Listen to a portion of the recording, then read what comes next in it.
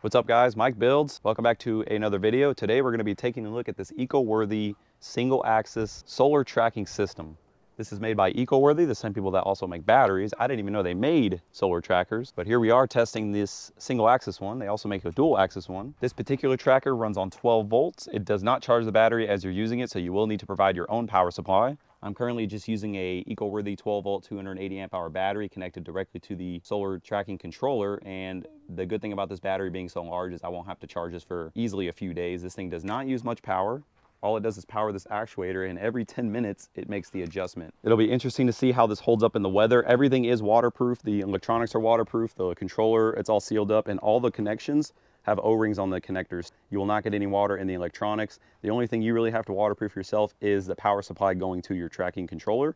So the good thing about trackers versus just a stationary solar panel mount, for you guys who don't know, is the tracker will actually follow the sun as it kind of goes through the sky. And what that allows you to do is allows you to get more output out of your solar panels, because a solar panel gives you the most output when the sun is directly overhead of the panel, if that makes sense. This one's a single axis, so you have one actuator here. And then the second axis you have to set manually. You set this depending on the time of year and where you're at. That way it gets the best angle for where the sun's at in the sky for the season. But if you have the dual axis one that they also sell, it has another actuator on that axis. It can automatically track on that axis as well. Now the tracker itself is made out of what seems like pretty good quality steel tubing that's also very well painted.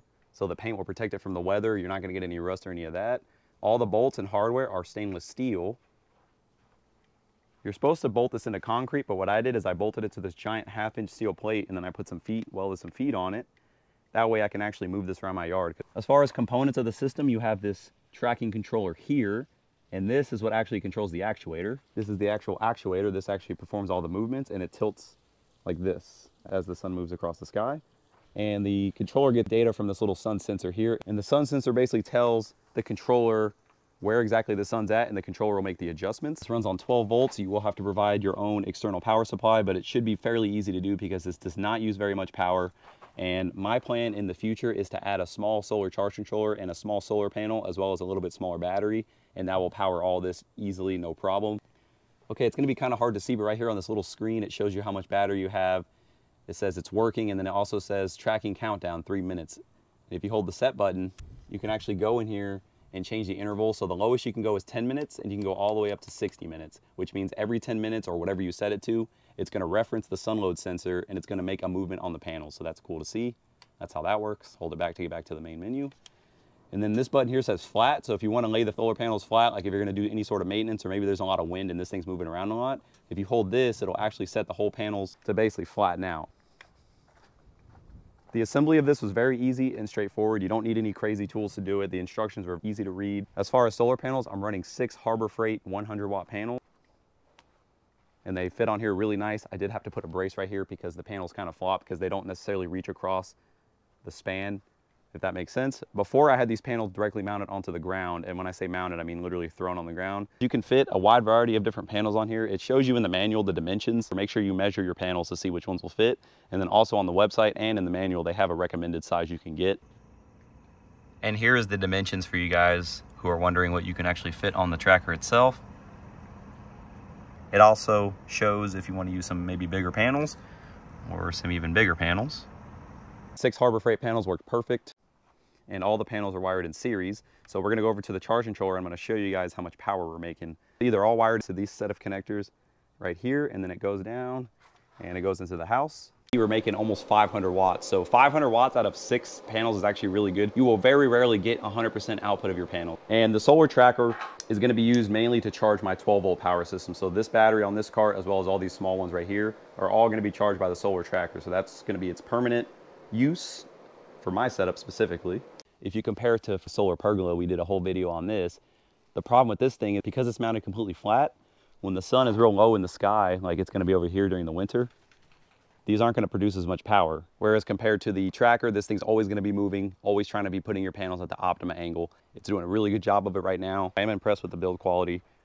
So good job, EcoWorthy, very happy with it. In order to actually test the effectiveness of the tracker, I'm gonna run the tracker on for an entire day. As you can see, the weather's perfectly clear. We're gonna run it for a full day with it on, tracking the sun, and we're gonna see how many watt hours we produce on the charge controller. And then the next day, I'm actually gonna flatten the solar panels out, we're gonna turn off the tracking mechanism, and then we're gonna see how many watt hours we make on that day. And we'll be able to compare the results. EcoWorthy says you can get up to 30% more yield out of your panels using tracking. So that's a pretty significant amount, and that'd be really awesome to see. But that's pretty much it, guys. Not much more to see on the tracker itself. Gonna give you guys a good little walk around.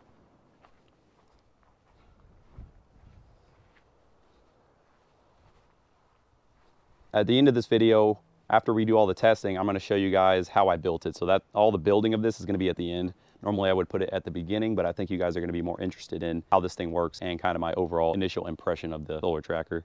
But that's it, we're gonna get to testing this thing. I am gonna put the link to this in the description if you guys wanna go check it out for yourself, maybe read up on the specs or see if that's something you'd be interested in trying out for yourself. Okay guys, so this is the grand total for day one. And this is the tracker not on at all, which means the solar panels were sitting at a flat angle. Actually, they're angled like this, but the tracker did not move at all. So I did go ahead and power up the tracker. So this number, whatever it is tomorrow, or in the next clip for you guys, that's gonna be how much we've gained from using the tracker to actually move the solar panel. So that's our baseline, 2.02 kilowatt hours, which is pretty dang good.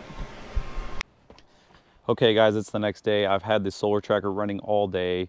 It's just now starting to get a little bit of shading from the house next door. So if this was completely alone by itself in like a field or something, we would actually get even more output than what we're already gonna get. And as you can see, the weather is exactly the same as the previous test where we had the tracker completely turned off. So now we're gonna go over to the charge controller and see how much power we've made. And just remember, when we checked it last time, that was when it was dark. So this thing is still making power, but let's just go see what it's made already and see if the tracking has made any sort of difference. Here are the results from us with the tracker on. The previous one was from the tracker being off. And as you can see, we produced 3.3 kilowatt hours versus 2 kilowatt hours. So we've easily generated about a 1.3 kilowatt hours more than with the tracker completely off. So that's pretty significant gain. Some people were saying the trackers don't really add much more, but that's more than a 30% gain. I'm really impressed. So there you have it, guys. There's the proof. It's in the pudding. This thing actually did gain us some kilowatt hours. I've watched a couple of videos and some people were saying these really aren't worth it. But even in my scenario where it's already getting partial shade, it still produced more power than if they were just gonna be completely flat. So I'm gonna call this test a success. Very happy with that. Let me know what you guys think. Well, that's it for the testing, guys. The rest of this video is gonna be the build of the tracker, so if that's something you want to see, stick around. All right guys, we're gonna go ahead and unbox the solar tracker. I already got the main piece out right here, so we're gonna lay everything out on the deck just to kind of see what we're working with. So you guys already saw this is like our main mast. We got some of this C-channel looking stuff. This is the actual tracking module itself, and this is what that looks like. So this is gonna control the linear actuator based on the sun sensor to determine the position of the solar panel tracking. So pretty interesting. Looks like all the connections are watertight. And this is probably the power cable. So we're gonna put all this to the side. Actually, I'm gonna keep this on the box. This is the linear actuator. So this is what's gonna do all the moving of the tracker itself to track the sun. And then there's some hardware in that little baggie.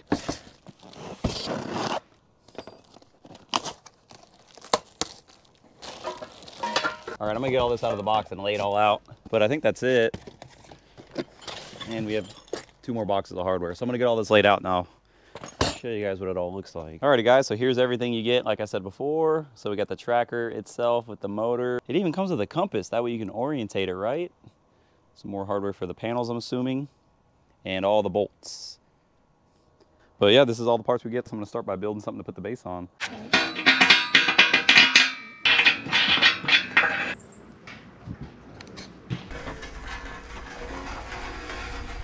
So this north face right here needs to actually face that way. So I'm gonna go ahead and turn the whole unit 90 degrees to get everything lined up. And pretty much just like that. So that's what we're left with. And this is going to be your like time of year adjustment. And then the actual traction is gonna go this way. So we're gonna go ahead and start putting this thing together.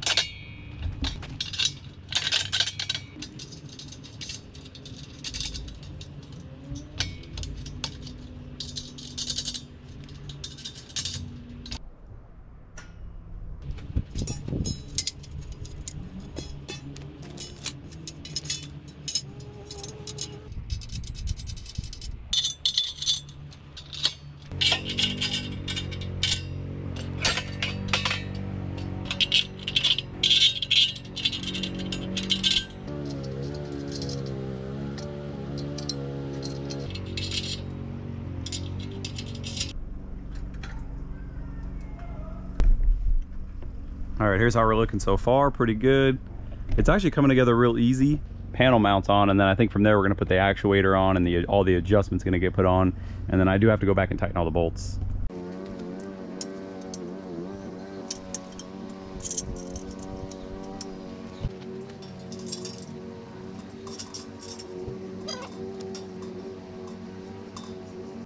All right, I think I'm done for just tonight because it is getting kind of dark and the GoPro doesn't do really good in low light situations. So that's kind of what we're looking at so far. I'd still like to maybe use these Harbor Freight solar panels, but so far the assembly's been very easy. I went ahead and got the actuator mounted and put on with just these little L brackets that go here with a little pin and cotter pin to hold them in place. I was in the middle of putting this on. This is gonna go right here, and this is gonna let you set basically the tilt of the tracker. But you guys can see the basic structure of the tracker kind of come together. And then, like I said, this is how you set your... What up, Midnight? What you doing, Midnight? This is basically how you set the angles for the time of year. So during the summer, this would be more flat, and then during the winter, it would be more at a slant like that. And the tracker, you can see it's tilted fully this way. So that's about the max angle it's gonna put the panels at. So far, I'm really impressed with this thing, how easy it is to build, and it's relatively simple. The base, I still have to add more material to strengthen it, because as you can see, this direction it's kind of wobbly. This direction I think it's going to be fine, but when you have solar panels on there, it's going to act like a big sail, so we don't want that. But it is interesting I'm doing it like this because I haven't seen anyone else do that. So if this is something you're interested in doing, you guys can see how it works out for me and judge for yourself. I just want to have the ability to be able to move it, you know, that's kind of the main reason. But anyways, it's coming together. I got a few more odds and ends to put on it. Then we're going to mount the solar panels, and then all we got to do is wire it, hook it up to 12 volts and see if it works. Get it, fly catchers. Oop.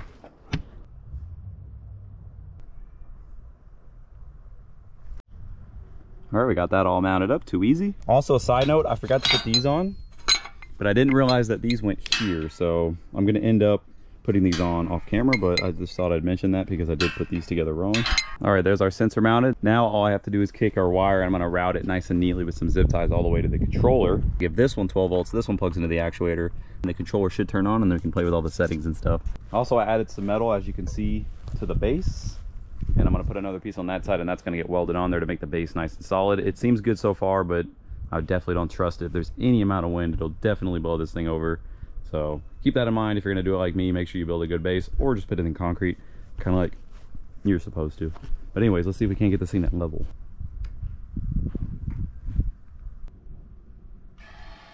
Okay.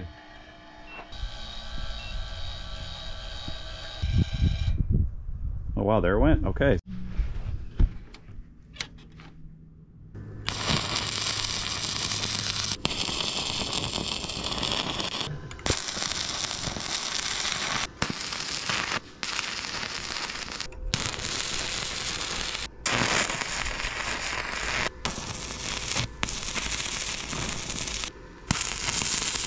Guess I'll start by putting a panel right here. All right guys, so I ended up switching to the Harbor Freight 100 watt panels just because that was the original idea, and I didn't know if they were going to fit on here, but they actually fit quite well.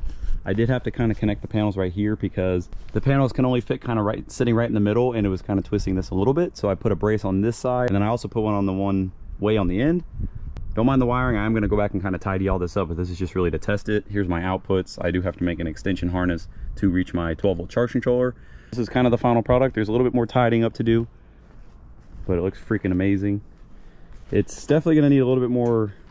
I mean, it feels pretty sturdy, but I'm going to reinforce the bottom just a little bit more, add some bricks, add some weight, and other than that, this thing's good to go. Well guys, I think I'm going to end the video here. If you made it all the way to this point, you guys are the real MVPs. Thank y'all so much for watching. Let me know what you guys think about the EcoWorthy tracker. If you're using one, comment below and let me know how it's going. And what are y'all's thoughts on it? Are you going to use a tracker for your next setup? Or is it just a gimmick? I'll see you on the next one.